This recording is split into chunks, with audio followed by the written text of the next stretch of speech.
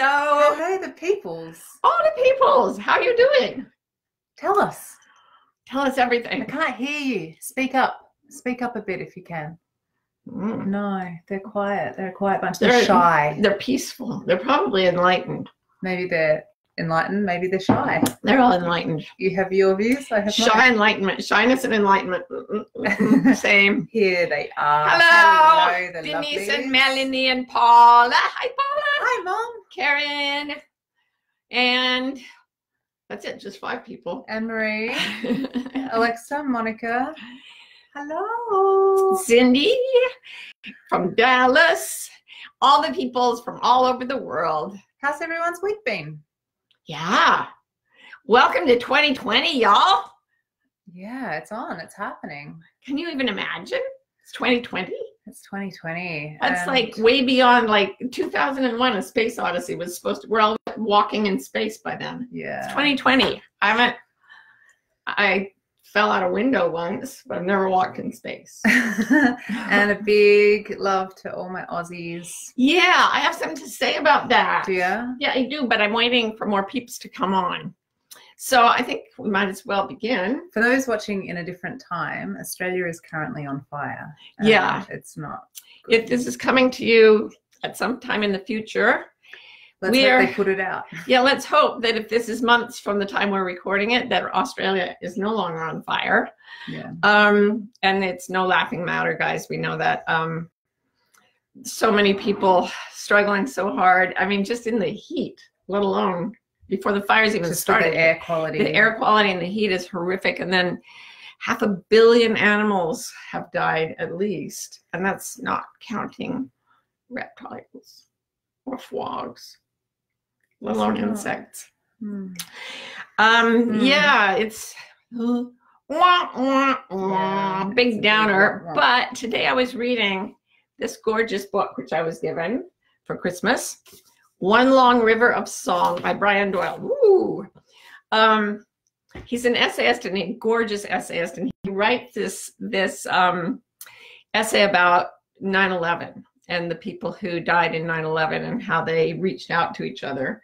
And people would join hands and jump from the towers. And he talks about how that's the most eloquent prayer. And he says, it's what makes me believe that we are not craven fools and charlatans to believe in God, to believe that human beings have greatness and holiness within them, like seeds that open only under great fires. And I read that and I thought maybe the holiness and the greatness within us is bursting open like seeds under great fires, and that after going through this horror, the people and animals of Australia will be okay somehow because of that greatness and holiness, and that I don't believe this is the last environmental catastrophe we're going to see. And if we have enough greatness and holiness within us to turn things around, that is kind of the theme of my entire life since I was tiny. I was like obsessed with, they say, my family told me that by the time I was 2, I'd memorized like 700 and something mammals in this encyclopedia of mammals. And you believe it, right? I was super obsessed from the time I was little with ecology and with animals and with nature. And I would go absolutely mentally insane as a child when I'd hear about habitat destruction. And it wasn't even a gleam in the eye of what's happening now. And still, when I was 40-ish, I decided, or I didn't decide, I had this feeling open up within my heart while I was in Africa one day, tracking rhinoceros, that said, oh, the whole reason I'm here at this point is that this is going to be, we're going to have an adventure as humans. We are going to come very close to destroying ourselves. And if anything's going to turn that around, it's going to be us. So I think I came here for that adventure. And I think a lot of us maybe came for that adventure. And I'm going to push it. Everybody says in their spirits, they said, I want to go down at a time when we're going to push it right to its very limits. Take it to the limit. See what we can happen. Yeah. So everything is temporary and the circle of life goes on. But wow, what an interesting time to be alive, right? You can be horrified and horrified and horrified. And then at some point you just go, wow, wow, holy smokes, quite literally. Literally. Is this my cue? This is your cue, yeah. Speaking of all the beautiful creatures and beautiful things that are all doomed to disappear into entropy at some point. Another book I've been reading this week, and I love this book. Yeah, it's a layperson's account of different theories of quantum physics. It's phenomenal. Something Deeply Hidden by Sean Carroll. Really one of the best, most accessible books on quantum mechanics you will ever read in your life. And since maybe some of you don't have time to read it, I will tell you the takeaway from my point of view. So you may have heard of something called the Copenhagen or something. You Danes can tell me how to say it. Interpretation of quantum, of what happens when they do experiments on subatomic particles. What happens is that these subatomic particles, say electrons, they act like waves of energy until we measure them. And when we measure them, the wave potentials all collapse and they become particle-like. So things, the Copenhagen interpretation is that everything is wave energy until it is observed by consciousness. And observation by consciousness turns energy into matter. Okay, but that actually, the only reason they said that is because we don't feel like everything is waves of energy. We feel like things are solid. So they said, well, things become solid at some point. Little things, electrons, are not solid until we look at them, but other things are solid. But there's no like physics reason that that should be true. In fact, if you want to look at what the experiments really say, they say that everything made of subatomic particles is just wave energy. So that means the electron, the machine that measures it, the people doing the measurements, we're all just waves of energy. In fact, we're all entangled waves of energy.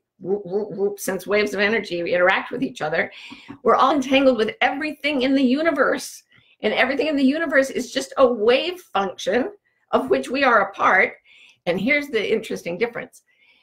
The way we perceive, the epistemological version of reality, which it talks about the way we think, the way we see, has to do with matter. But the ontological reality, that which is the way things really exist, is all just energy, just waves of energy. There's nothing else at all. So if you read this, and he gives a few other, that's the many worlds, that's the core of the many worlds hypothesis of quantum mechanics. Sean Carroll describes a couple more that are fascinating as well. But this is the most, actually it's kind of risen up, and most physicists now go with this many worlds hypothesis, which says that we are just waves of energy. That's all we are. That's all anything is. And it's all tangled up in one universal wave function. So you have, here's the thing. You read this stuff late at night, you have very interesting dreams. At least I do. I have dreams where everything is just waves in water, and every now and then whales go by and they represent consciousness, and I'm like watching this in my dreams. And even when I'm awake, I look at objects and I think, if you really follow through the logic of quantum mechanics, that only exists as I think it exists. The reality of it and the reality of me is wave functions, and that's all there really is. Well, here's the interesting thing. If you take the many worlds version of quantum mechanics, there's no need to put consciousness in as creator of anything. But it leaves as a question, what the heck is consciousness? And most of these guys think that consciousness just arises out of a chance mix of neurons in the human brain. I don't think that accounts for a lot of the experience of what actually seems to happen in reality. But really, it doesn't prove anything about consciousness. So if there's consciousness in me, if there's consciousness in you, and where everything we see and everything we are is one big wave function, then consciousness may pervade everything. And this squares with my experience of doing the dishes as a child. When I would wash the silverware, and as I put the silverware from the soapy water into the hot water, it would have conversations with me in my mind because I was a kid. And little kids kind of infuse everything with personality, right? Everything with consciousness. And I would think, oh, now I'm going to wash you and put you with your friends, and the knives and the forks. I would imagine them being sad when they were separated and happy when I put them together again. And later in my life, I was doing research on shamanic traditions, and I was interviewing an anthropologist who'd spent a lot of time with the Siberian shamans, who are the oldest tradition of shamanism still existing. And I wanted to talk to her about her research, but instead she just wanted to talk to me about communicating with her husband who had passed away. And as a means of sort of passing the time, she taught me how to bend the silverware on the restaurant table using mainly my mind. I realize this gathering room is going in unusual directions, but a lot of you have come to things where I've spoken in person, and you've given me spoons, and you've seen how a spoon that cannot be bent at some points can be bent. In fact, becomes very easy to bend if you go into certain states of consciousness. And this comes all the way back to what I believed when I was a little kid, playfully believed, I didn't really believe it, that if you're holding a piece of silverware and you allow yourself to go into a conscious state that is connected with the universe, conscious of its connection with the universe, which is love, you can, in fact, seem to feel consciousness inside that piece of silverware. It's not like a human consciousness, but it's like, hello. And certain pieces of silverware, if you ask them to bend, they will say yes. And at the moment they say yes, a very rigid piece of metal that you couldn't bend suddenly bends like soft clay. I could do it. I thought of doing it like on screen, but how would you know I was using a really strong spoon? I could totally fake that experiment. And I think a lot of people do.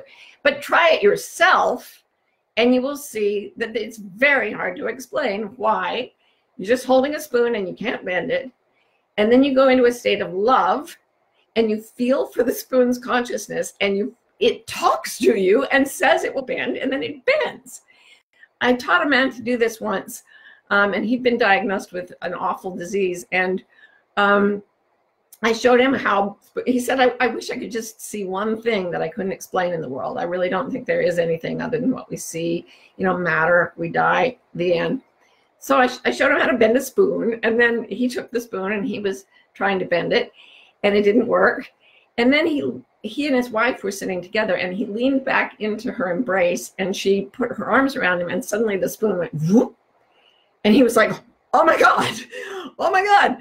And he was really focused on this spoon. Now, some other people who were with us said, there's a professor there who said, that's just a party trick, who cares? The point is not that we can bend spoons with our minds. The point is that sometimes we can bend them and sometimes we can't, depending on our state of consciousness. And that's what the first man understood when he felt it happen. So after reading quantum physics all week, I've been walking around feeling the consciousness of other objects, animals, trees, and then also things like a glass of water. The consciousness of water. I mean, water is in all living things. Water must be an incredibly important carrier of consciousness, maybe. I don't know.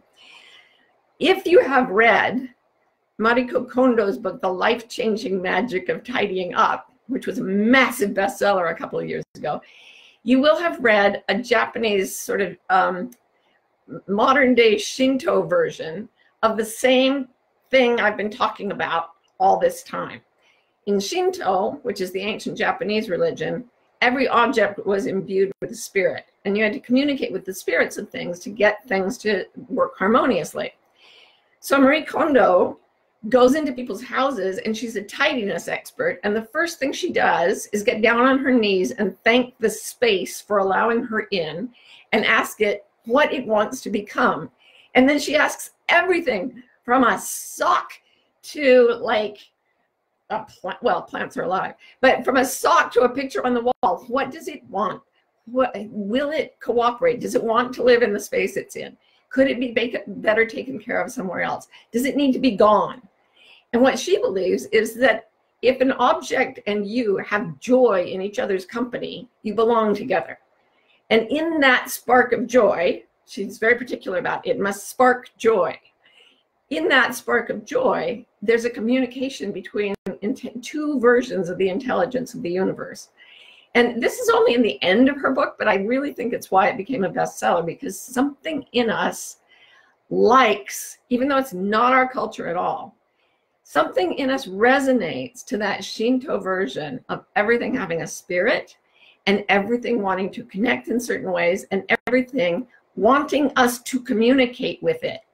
So before we go to questions, I was thinking practice of the week. Here's spiritual practice of the week. Try this. I'm going to try it this week, and I'd love it if you guys would too. Go into a space that you love, maybe your bedroom or your study or any little place that you feel comfortable in. Go in and talk to this space as if it's conscious. Go in assuming, in brackets, you don't have to act crazy around other people. Go into a room or a space in your house, assuming that it has a consciousness. Thank it for interacting with you in this apparent version of the universe, and ask how it would like to be arranged. Ask what objects it would like to have in it. And then ask various objects, like for example, if your little study says that it wants to have a plant in it, go to a plant nursery or a grocery store and then talk to each of the plants laid out before you and say, which of you wants to go in my study? And then take it to put in the study. So I've been doing this with little bits of my house, and I'm going to do it for a whole room this week. But the most interesting things start to happen, you guys, when we start to acknowledge the consciousness in all things and allow it to speak to us. So some enlightened people, Nisargadatta Maharaj, my favorite enlightened dude, he said, when I look within me and see that I am nothing, that is wisdom. When I look around me and see that I am everything, that is love. Between these two, my life turns. You can do that in a room. You look inside you and realize there's nothing there but a wave interacting with all other waves. There's nothing. And then you look around and you realize you're connected to everything. And that you get wisdom and love in the interaction between you and every single other thing on this planet. That's what I have to say about that. So if anybody has questions, I'm going to ask the notorious Badger to indulge us with her august presence. Hello, Badger. My aghast presence or my august presence? That only makes sense if you have an Aussie accent. Aghast. We say aghast. Aghast. You're august. But when you're aghast, you're aghast. It's the same for Australians. They can be aghast and aghast. August. I don't even know. August. Ask me a question. I shall ask you many, because the peeps, they have questions today. Let me tell you. It is weird. Truth, reality, physics. Yeah. Pamela asks, will this work on my spine? It should, right? Yeah, absolutely. In fact, one of the things I'd really love you to do, oh, I'm so glad you asked, because I've been working out every day. Oh, I'm enjoying it so much. Well, one day this week I had a really bad pain in my foot. So what I did was I got into a hot bath, and then I just spent time sending love to my foot and letting my foot talk to me about what it wanted. And I felt this really sweet sensation. And I thought, even if you're deathly ill or you have an awful condition where you can't get up, even if you can't move at all, quadriplegic, whatever, a daily workout could be simply sending love to various aspects of your body and listening to see what you can do for them that would be loving to them. I love that. That's what a wonderful question. Good. Some people are asking, if they can't bend a spoon yet, what are they missing? Well, you may have too big a spoon. I got to the point where I could bend rebar. I once bent a car bumper back into shape, but you have to practice. Yeah. Deepak Chopra told me he knows people who can do it from across the room with just their minds. And then he said, but they never do anything else. So Yes, you could be using too thick a spoon too early. When you start to get the feeling, I've seen people can bend like monkey wrenches, tempered steel, thick, really rigid steel.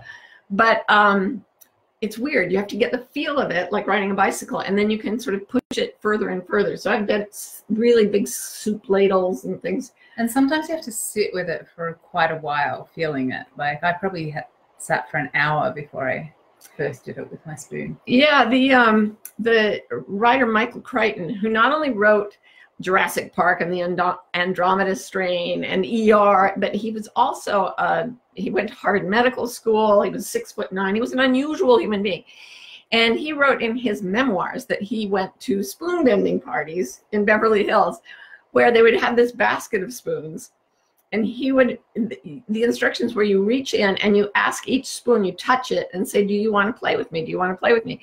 And supposedly certain spoons are more interested in certain humans.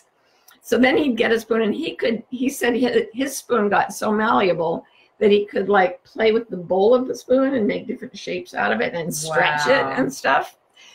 Yeah. That's fun.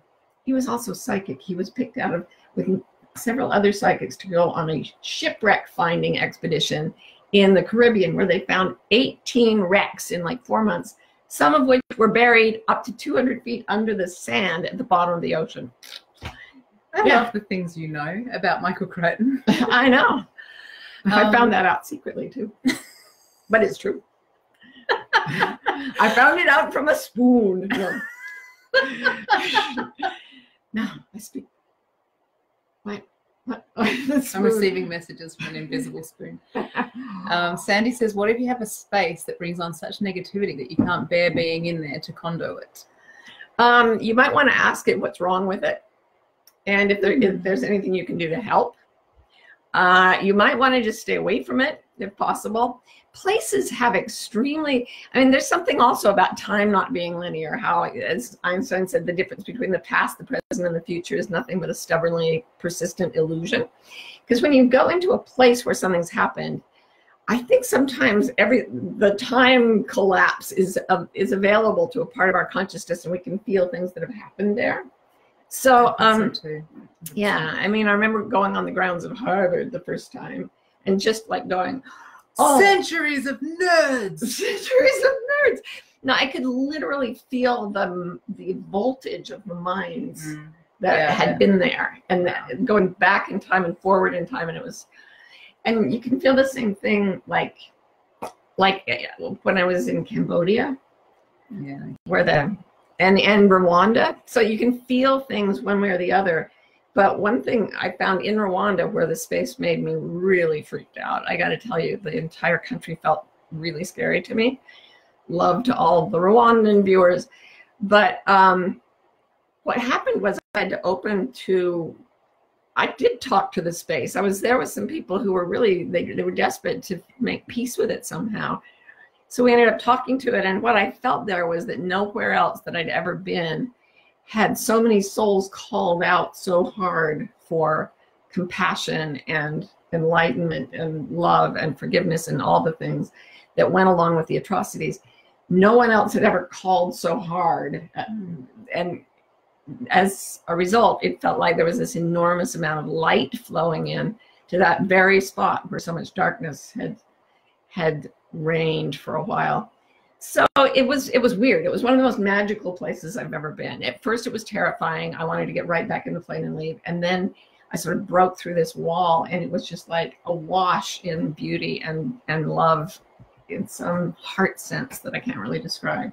Wow. Yeah. That's incredible. Well, a lot of people are asking different questions about that state of love and consciousness. And Mary asks, is it the same as the way you feel in meditation, one feels? Depends. I've felt every which way in meditation. But most important thing is it's not manic. It's extremely quiet and still and peaceful. And to the mind, it looks like absolutely nothing. It's just blah. There's no language going on. There's no cognitive meaning.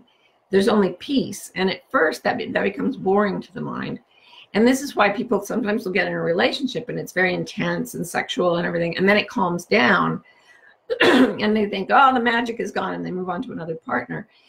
If you stay with peace long enough to stop wanting the highs and lows of manic, depressive sort of human moods, what happens is that peace opens up like a flower, and it starts to blossom into these levels and levels and levels of love. It becomes infinitely deep.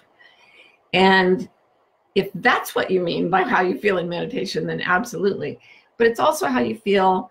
Like, I remember when I got my kids a beagle puppy when they were school age, and they all went to school, and the beagle and I were home together. And this little puppy looked at me, and I never really bonded with a dog before. He looked at me, and I looked at him, and something passed between us. And he was forever my dog, and I was forever his only human. And that also, it's silly as it seems, that opened up and opened up and opened up infinitely. So any form of love, from sitting quietly to getting a puppy to a romantic relationship is a portal into that kind of connection. That's so cool. Yeah. Donna says, how can we not only give love but absorb love from the energy of things around us? It's the same thing, isn't it? Yeah, but it requires the most important thing, and the thing that studies show is one of the most important components of happiness, is the expression of gratitude. So not just the feeling of gratitude, but the expression of gratitude. And that's another thing Marie Kondo does so beautifully, is to thank her things for what they do for her. And to express thanks. Try this just with the people in your life. Try expressing all the thanks you feel, even if it's small. And it puts you in a mindset where you're completely open to love, and where other things are sort of drawn to love you. Gratitude is intense magic. It is like a superpower. It's money in the bank. If we knew what gratitude really can do for us, we would be so grateful. And the more I try to express gratitude, the more grateful I feel. And the more wonderful things happen. Yeah. No kidding. Like you. I'm so grateful for every one of you. Really, truly, truly. Me too. So there's a few people who've asked in different ways just about how to sustain that feeling, how to sustain that mode as they go through their lives or in conflict or in different situations. Well, we have this incredible ally, this friend who will never, ever desert us to the moment we breathe our last. And our beagle. Yes, it is a beagle. No, its name is suffering. And it's there the way our brainstem is there to remind us to breathe if we stop breathing. It's there to say when we've slipped away from the consciousness of love. And it at first is uncomfortable, and then it becomes problematic, and then it becomes unbearable, because it wants us to return home. And the only thing strong enough to make us remember to return home is suffering. So that's why I think we were given it as a gift. And every time we slip off the course we've chosen, that's best for our hearts. Ro had a shoulder doctor who said, here's how your life will go, because you have shoulder hypermobility. You will do your exercises. You will feel good. You will stop doing your exercises. You will feel bad. You will remember to do your exercises. You will feel good. This guy is he's like the best shoulder expert in the business. And he was like, don't even pretend it's going to go any other way than this. This is the rest of your life. And it's the same for us. We slip out of, Brian Doyle's talking about the greatness and holiness within us. We slip out of it. We suffer. Maybe a little, maybe we don't notice, then it gets worse. Then we remember, return to gratitude, return to love, return to vulnerability, return to wanting the connection, wanting the safety, wanting the comfort of knowing everything is conscious and everything loves us, and then return to the loving of things, and then return to the receiving, which returns you to the knowing that you are nothing and you are everything, and your life turns between wisdom and love in that infinity sign, always. So thank you for gathering here with us. We are Beck, all ladies and gentlemen. one wave function. We're all the same being. We're all conscious. We're all talking to each other all the time. If you doubt me, ask Sean Carroll, the physicist. He will deny it. We love you. We'll see you next week. Bye.